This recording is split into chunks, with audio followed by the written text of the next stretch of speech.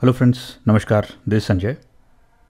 Welcome to part 3 of this video series where we will be talking about the influence of heredity and environment on child development. This happens to be the third chapter in the CTET CDP syllabus. In every video of this series, we will cover only those topics from each chapter which are important from an exam point of view. So in this video, we will be talking about heredity and environment. What are they? Heredity and genetics. What is the relationship between these two terms? Hereditary factors and their influence on development. Environmental factors and their influence on development. And we will also solve 5 sample questions from previous question papers. So let us get started.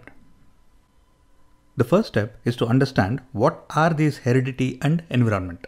We have already spoken about this in one of the previous videos, but heredity and environment are the two most important factors that influence a child's development, because hereditary factors and environmental factors will affect all the types of development in a child. So heredity is nothing but nature and environment is nothing but nurture. So heredity are all those attributes that we inherit from our parents through our genes or through our DNA. So these might be physical attributes like what can be my possible height, what will be my bone structure, what will be my color of the eyes. So most of the physical attributes are affected by hereditary factors. And environmental factors, which is nurture, is the type of environment that the child is brought up in. It might be the type of food the child is getting, the shelter, the family environment, the type of education that the child is getting. So these two factors, nature and nurture, that is heredity and environment, interact with each other to affect all the types of development in a child. Heredity and genetics. Let's understand what is the relationship between these two terms. Well, just like zoology is the study of animals and botany is the study of plants, so similarly genetics is the study of heredity.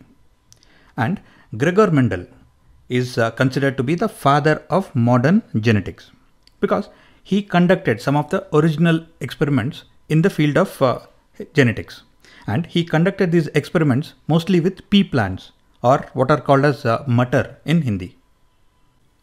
For his experiments, Gregor Mendel took various types of pea plants. He took some tall plants and some short plants, some plants which had yellow color seeds, some plants which had green color seeds, and he crossed all these different types of plants to see what would be the result. So if you cross a tall pea plant with a short plant, what would be the result? If you crossed a pea plant which has yellow color seeds with a pea plant which has green color seeds, what would be the result? And he came up with some theories saying that there are some dominant traits and there are some recessive traits.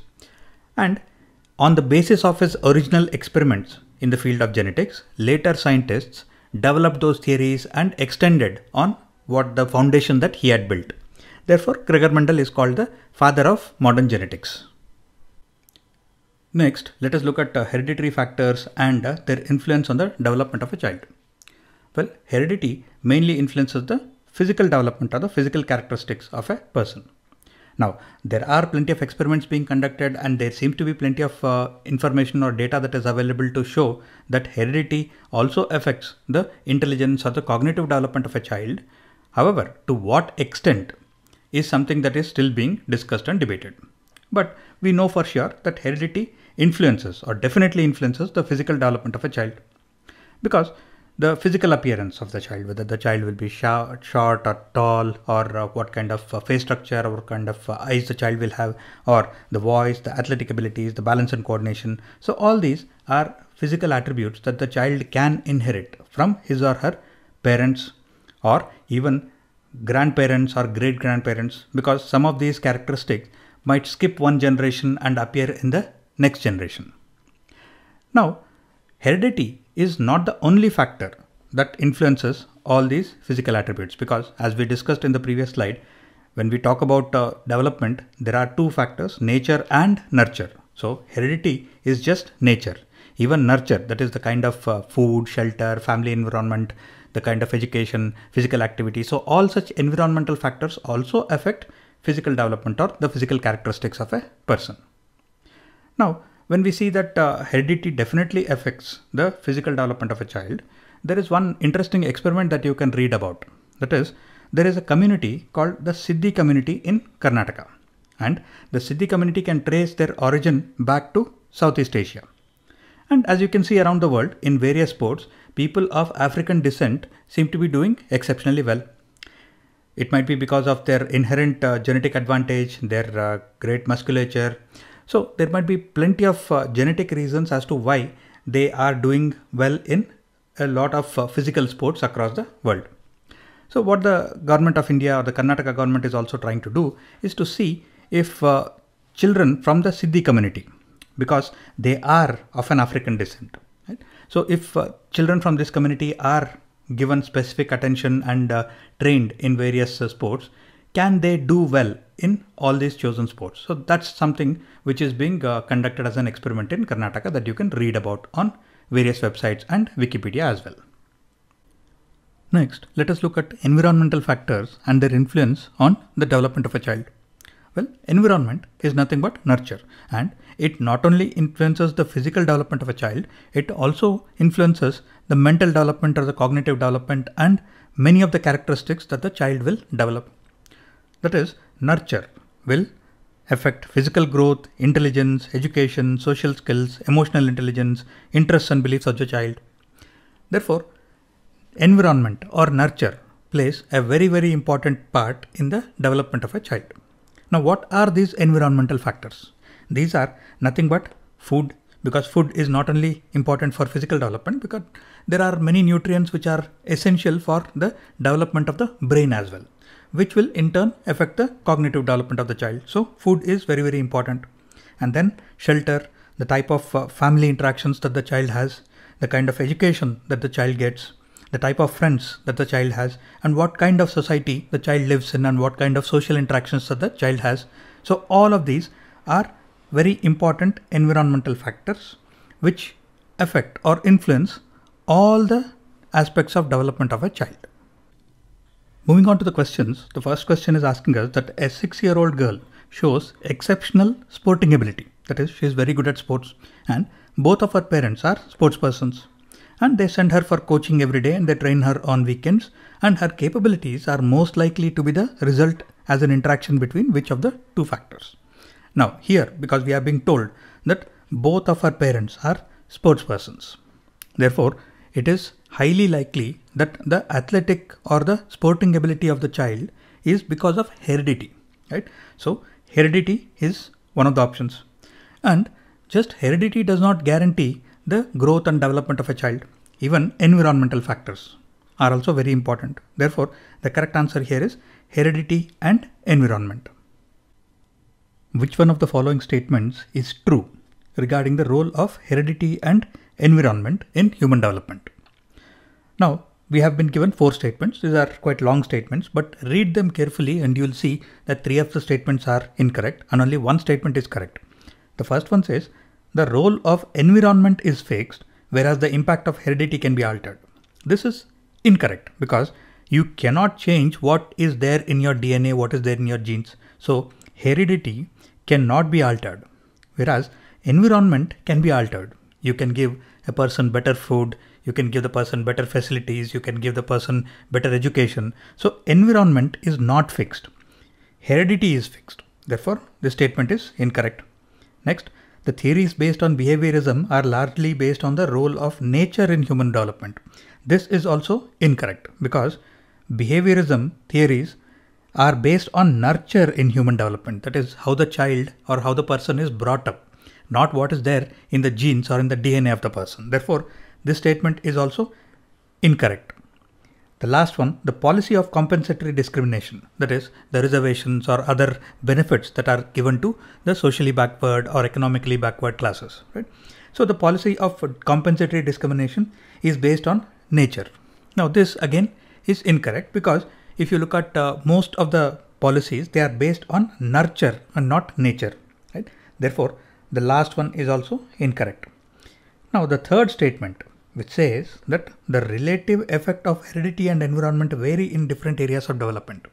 This is the correct statement and the answer to this question, because heredity affects physical development more, whereas environment affects physical development and all the other aspects of development as well. and both of these play a different role in different types of development. Therefore, they vary in their effect on various types of development. Therefore, the third option is the correct answer to this question. Which of the following is predominantly a heredity related factor? Now we have to identify which of these factors are affected by heredity.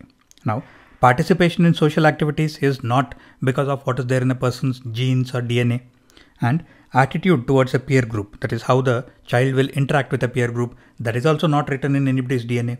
Thinking pattern is also not written in anybody's genes.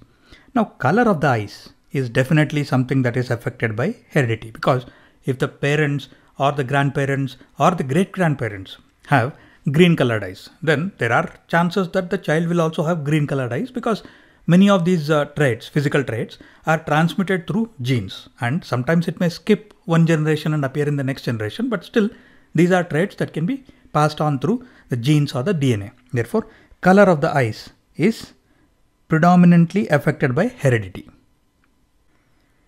Environmental factors that shape development include all of the following except which of the following. Now, environmental factors are all those factors which can affect the development of a child apart from the nature or the hereditary factors. Now, if you look at all of these, the culture in which the child is brought up is an environmental factor. Quality of education is also an environmental factor. Quality of nutrition, that is the type of food that the child is getting, is also an environmental factor. Physique, that is whether the child is tall or whether the child is short, is not an environmental factor. It can be the result of hereditary factors and it can be the result of environmental factors. But it itself is not an environmental factor. Therefore, the correct answer here is physique, because it is not an environmental factor, whereas all the other options are environmental factors. A child learns properly in an environment which does which of the following. Now, I have chosen this question because if you read through the options, at least 3 of the options are correct to some extent. So we have to identify the best among the 3 options. Now, the one option which is there is strict discipline, this can be eliminated because very strict discipline is not good for bringing up a child. So eliminate that. Now, if you look at the last one, opportunities to make friends, this is correct because this will affect the social development of the child. Then ample space to play.